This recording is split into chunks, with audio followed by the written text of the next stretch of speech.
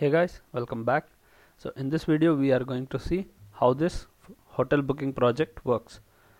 So in this we have the home page at the first, which is a slider, and the room section over here. So all your rooms will be fetched over here, and this is a simple testimonials, and this is the footer. So let us go to the room section, and when you click on this rooms, you have the room name and the description which is added by the admin. After some time we will see how to add this. Here you have the check-in and check-out thing. So when you click on check-in, I'm going to click 11, and just when you select come out of that, you'll get a checkout thing, right? So here you cannot select the date previous of the check-in date. So from 11th, let me take till 14th. Okay, so when I say check now, we are going to see room is available, and room is deluxe rooms, number of bed 2. These are the description of that, and here your price is getting calculated. So check-in is on 11th and checkout is on 14th. So when I click book now, it's going to say here the username once you log in. So when you click on confirm booking, it's going to tell you to log in. So you have pay cash payment and pay online option. I'll explain you this. First let us go and log in. So let's say log in to continue your booking. I just registered a user, say funda@gmail.com, password. Let's click on login. You can see logged in successfully. So the username will come over here and my bookings profile. We will just see all that. So go to deluxe rooms. So when I click on check now, so this is 1 day's price. So on 9th I'm checking in, checking out. And I click on book now, I'm getting the username here. So you can do by cash payment. When you click confirm your booking, it's going to get booked over here. So you can see your room has successfully booked. Okay, and you can see it's coming in your upcoming bookings. Once this check-in date becomes older than the today date, it's going to show in your older bookings. So you can check it from here, my bookings page. When you click, you will be taken to this page, and you go to your my profile section. You have your profile over here. You can just update and okay, so I'll make this capital, and I'll update my phone number too. Okay, and say update profile. So profile updated successfully. So my profile is done, and about us, this is simple about us page. And in rooms, here we have direct option of filtering from this date to this date. So when I say from 10 to 12, I have an option to see what are the rooms available from this date to this date. I'll explain working of this after explaining the working of the admin, so you can get a clearer idea. So when you click on admin over here, you will be taken to your admin login. So here say admin@gmail.com and the password, login. You can see admin logged in successfully. Okay, so here you have analytics, so total rooms and total users, total admins. So currently I have logged in the super admin details, manage admins. This section will be available only for the super admin. So you can see in the database, you can see this super admin, right? So we are in the admins table. So super admin column, if it is 1, only he will be able to manage the admins. So he can add new admin over here, and he can edit the current admins, and he can ban the admin if he doesn't want him to access. So I'll just unban, and let me go to the dashboard, and here you can see total rooms that will come to this. So you have all these 3 rooms, right, which is visible on the front end. So here you can see we have these 3 rooms, right? So it is coming from this admin. So when I just click on edit, and here you can see we have given the visibility. Okay, so show and hide option. So here there is the help text. So green is shown and red is hidden. So let me make it to red. That means it will be hidden now. So when I click on update details, data updated successfully. Let us refresh and check. So you can see that room has been disappeared from here. It is hidden. It is also shown over here that if it is hidden or what, and you can filter it over here, like sort it and search for that. So when I say Royal Hotel, so you can see it's over here. So you can also filter your data. Let me just make it visible. Update details. Okay, so you can also add a room over here. Let me say testing. In total rooms, I have 4 of this kind. Number of beds, they have 2. Rate per night is 3699. Description, I'll just copy one of this description, copy and paste. You have an option of here unordered list. You can put something like has AC and TV, Wi-Fi and all that, and many other things option you have here. You can see ordered list, so it will give numbers, paragraph, table and all. So this thing is there. Okay, choose file. So let me click choose file. So I'll just select this image and open and say add room. You can see room added successfully. Let us go to all rooms and check. You can see the next one is added over here. And let us see in the front end. Let me just refresh, and here you can see the fourth room is also visible over here. And in this users, you have the total users. So I have only one user registered right now.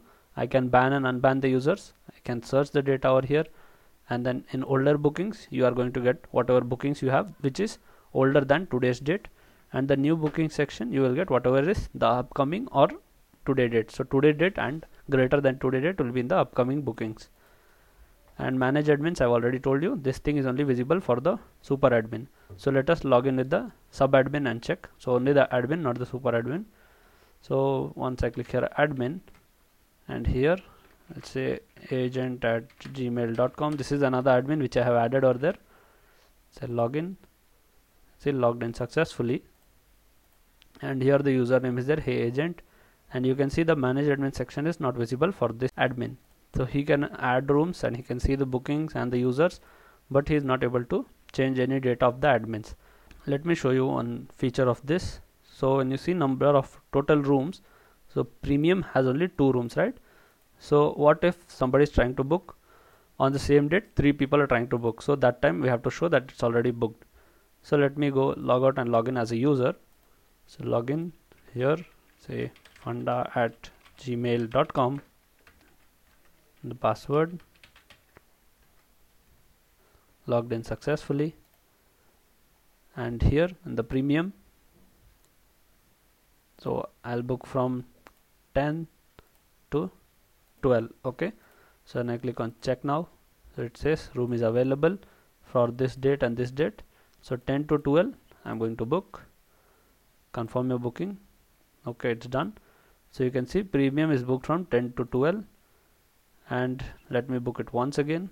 So say premium, so from 10 to 12 it's already booked, and again if you want to book you can book from 10 to 12 or 9 to 12. Let me book this time. 2 rooms of premium we have, so 2 times you can book for the same date. Okay, so starting from the 9th and check out from till 12th. Okay, check now. So this time we will be doing the online payment. So here it still says room is available because one we have booked, this is the second we are booking from 9 to 12. Okay, so let me say book now and pay online. Here we have did some validation, so card holder's name, it's going to accept any text over here. So let me say Funda, and here you have to enter any 16-digit number. So if I just enter invalid things, it's going to say enter a valid 16-digit card number. Say 1 2 3 4 5 6 7 8 9 10 16. Yeah, so when I click out of the box it is validated. CVV number, I am pressing a character but it's going to say it's invalid. Enter valid 3-digit CVV number. So I'm going to input 3 digits of integer values. So valid from, just choose your card validation date till from 22, done, till 26, done, and now click confirm your booking. You can see your room has been successfully booked. Okay, so these things will be reflected in the admin panel over there. So who has booked and from what date to what date and the mode of payment.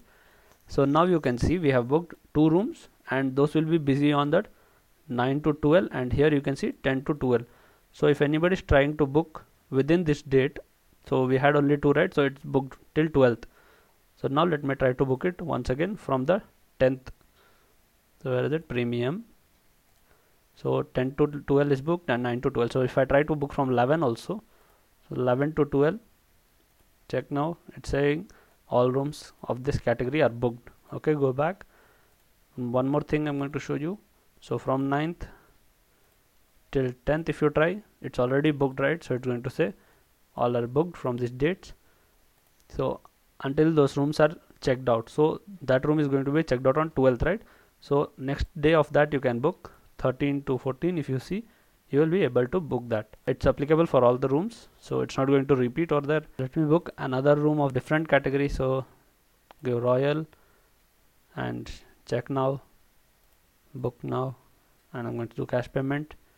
So it's successfully booked. So everything is working perfect from the user side. You saw in the my booking section, my bookings, my profile, this also we just updated and tested this. It's working perfect. So let me log out and log in as an admin, and I'll show you the details which the user has booked right now. So go to the admin and log in with the admin@gmail.com password. So this is the dashboard. So you can see, let us go to our bookings and check. So new bookings. So you can see here the bookings has been received. In the admin side you can see it's visible, and here it is the booking timing 12:25, right? So you can see it's 12:39 now. We booked it some time ago, and the username who has booked, and the room, and the check-in date, check-out date, and the number of days he is staying here. So you can also filter the date, filter the records by the name. So I have all the names similar, so it's going to show the same. Log out. That's it in this project, guys. So if you want to purchase the source code, the link is given in the description. You can check it out. So thank you for watching this video.